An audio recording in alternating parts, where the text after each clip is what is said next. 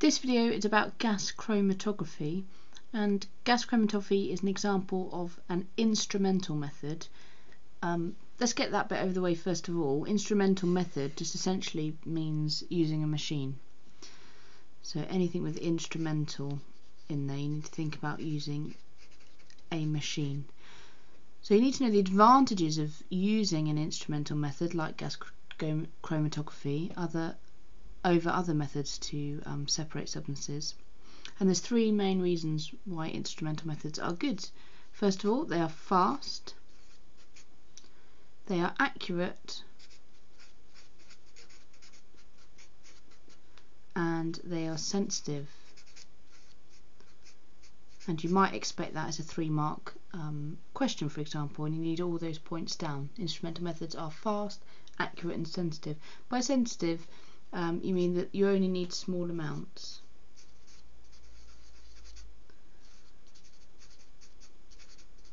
And with those small amounts, separating a substance would still be fast and accurate.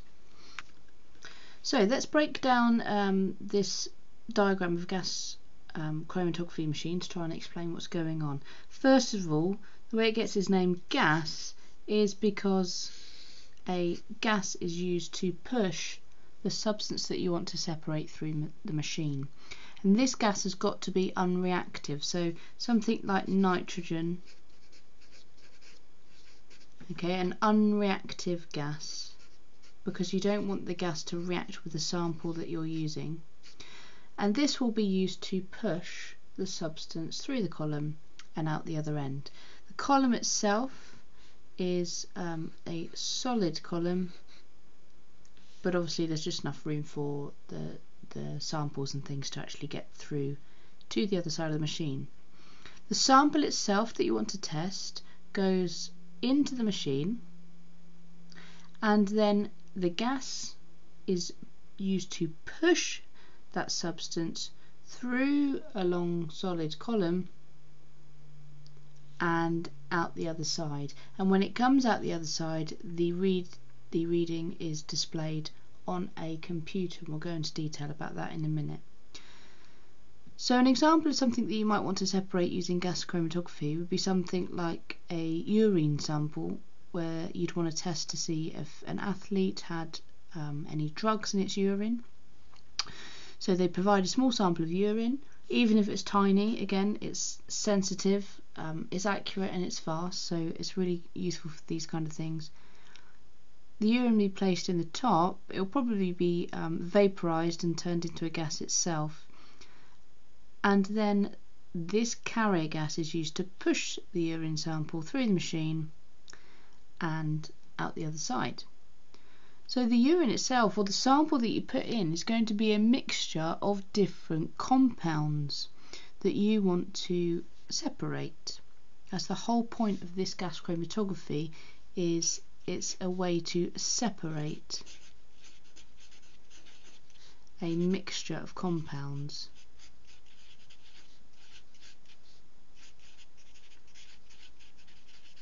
So gas chromatography is the part that separates it. We'll come on to the bit that actually identifies the compounds a little bit later on. So we put our sample in, the gas is carried it through, and it comes out the other end. But all the compounds don't come out at the same time. That's how they're separated. In the middle, in this column, they will be interacting with the column in slightly different ways. There'll be different size compounds, different masses of compounds, and they come out at different times. And this is how we can see how many different compounds are in our sample. So if we blow this up here and have a look at this example graph, this is the strength of the response, that should say response there, and this is time. So on the computer, when your sample is coming through, you will see these peaks on a graph on a computer. So let's talk about what they mean now. First of all, the number of peaks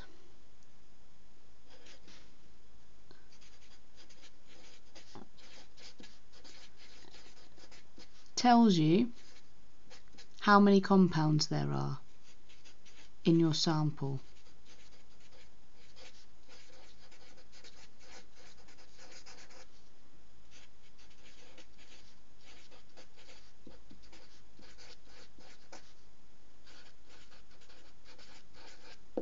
So quite simply, in our example here, we've got 1, 2, 3, 4, 5 peaks.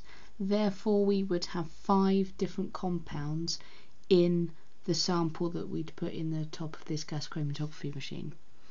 So that's one thing that you need to be able to read from these graphs, that the number of peaks tells you how many different compounds there are in your sample.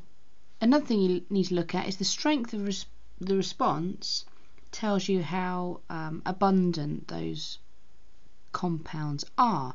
So if they're not very high, there's only a little bit of that type of compound, but if the peaks are really high, it will tell you that there is a lot of that compound in there. So the height of the peak, the height tells you how much of each compound there is, essentially.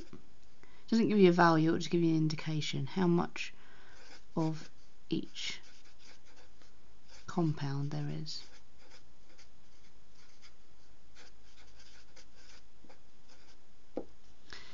Finally, you need to be able to read the retention time off of these graphs. The retention time is essentially how long it has been in the chromatography machine. So you use the time on the x-axis here at the bottom to be able to measure the retention time for your samples. So this value here between 0 and around 12 on here will tell you the retention time for that sample. And equally, you could do it here, or here, here, and here. And the retention time just tells you how long the sample took to go through the machine. And as we said before, that's exactly what separates it, because different compounds come out at different times because they have a different retention time. So some will go through really quickly, others will take a little bit longer. So hopefully you can see now that gas chromatography is a way to separate compounds from a mixture of compounds. And on the graph that comes out, we need to read off the number of peaks, meaning how many compounds there are in the sample. The heights tell you how much of each compound there is, and from 0 to the time along the bottom in the middle of each peak will tell you the retention time, so how long it took to go through the machine. Now this picture is called a chromatogram.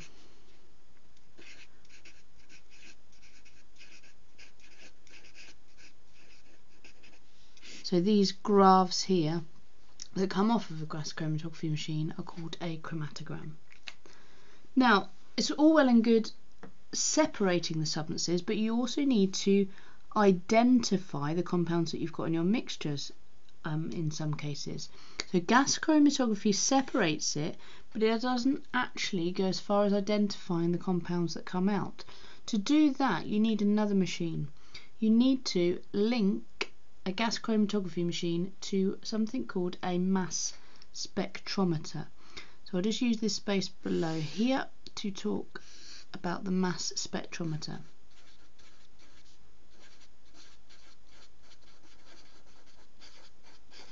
Now really importantly, this is used to identify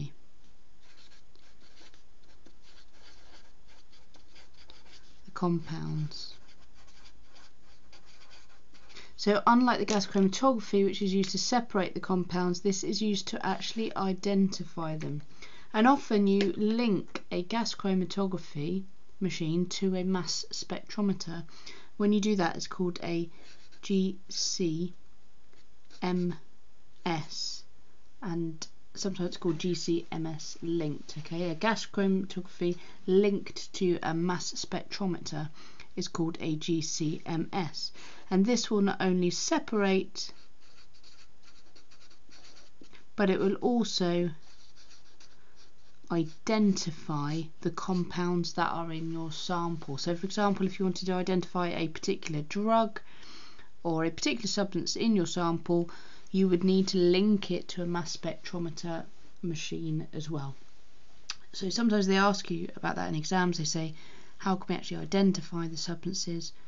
we need to use that mass spectrometer as well. Now the next little bit just goes into a little bit more detail about the mass spectrometer, and it is for the higher tier only.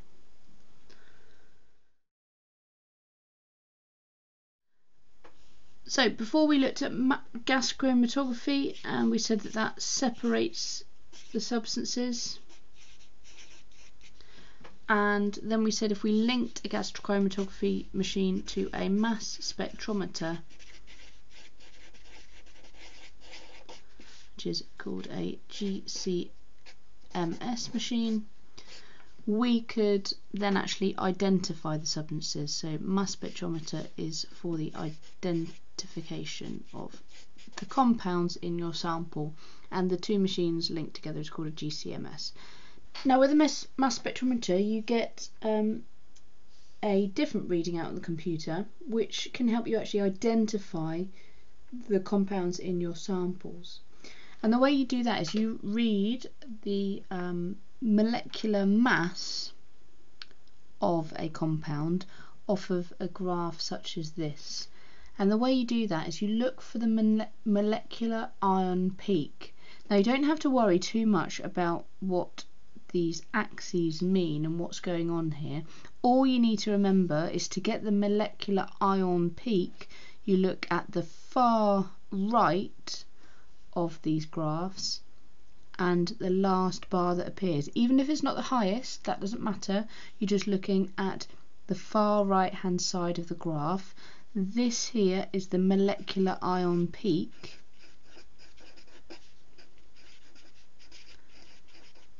Okay, and it will tell you the molecular mass of the compound that you have identified. So here, if you look off the bottom of the graph, the molecular ion peak is 70. So by looking at that, we can also know that that is the molecular mass, or the relative molecular mass.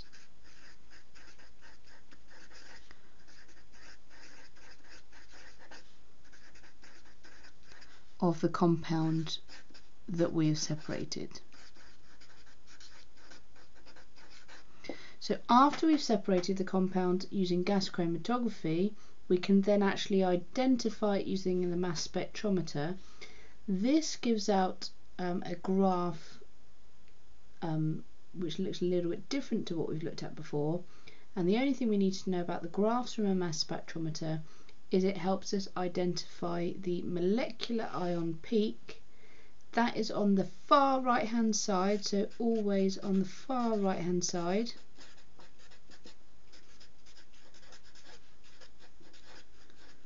Even if it's not the highest bar on the graph, look at the far right hand side, and that will give us the relative molecular mass of the compound, which is really useful because then it can help us identify what it is.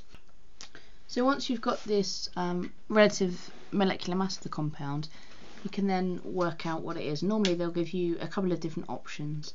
For example, they might say, is the compound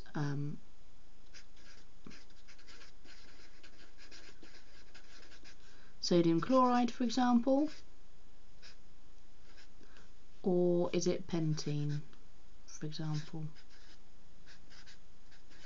And you would need to work out the relative formula masses of these to give you your answer. So using the periodic table, you can see that the relative atomic mass of sodium is 23, relative atomic mass of chlorine is 35.5. So add those together and you get a relative formula mass for sodium chloride of 58.5, and that cannot be the compound in question because 58.5 is not close to that 70 there, whereas if we looked at pentene, we've got 10 lots of hydrogen, so it's 10 lots of 1, add that to 5 multiplied by 12, which is the relative atomic mass of carbon, so 5 times 12 is 60, and add this together and you get a relative formula mass of 70. So by having a look at these two different samples, we can see that the sample which has come out of the mass spectrometer is pentene and not sodium chloride. So they won't tend to expect you to work out from that what the molecule or the compound is, because there might be several compounds that have a relative molecular mass of 70. They might give you a slightly easier one and ask you to suggest a compound that it could be, or they tend to give you a couple of different options and ask you to choose which is the correct molecule that's left the mass spectrometer. Okay, so that's gas chromatography linked with mass spectrometer. And just to recap, for the higher tier, you need to be able to read the molecular ion peak from the right hand side of a mass spectrometer graph. That's the relative molecular mass of the compound, and you should then use that perhaps in a question to work out which compound has been identified.